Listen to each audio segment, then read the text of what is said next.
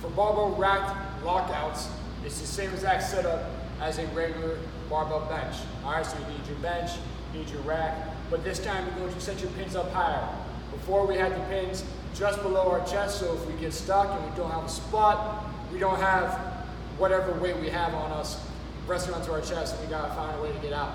All right, so this way you're gonna have it up higher, so you're going to crawl underneath the bar. All right, so getting your back flat onto the bench like you would.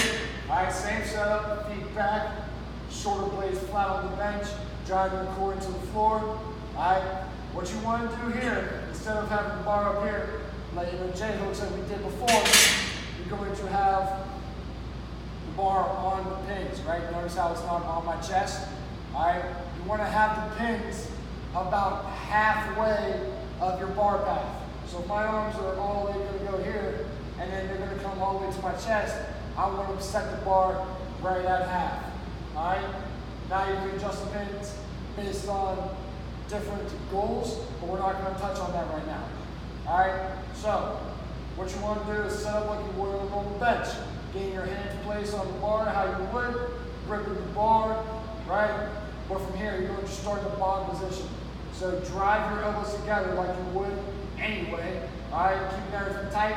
From here, you're going to drive the bar up as fast as you can, keeping that explosive power. All right, now from here, you're going to control it, back down to the pins. All right, you want to set the bar right at nipple level like you would when you're benching. All right, you're not going to have to bring the bar to your neck when you're benching, so you don't want to train for it here. All right, so train here like you would a normal bench.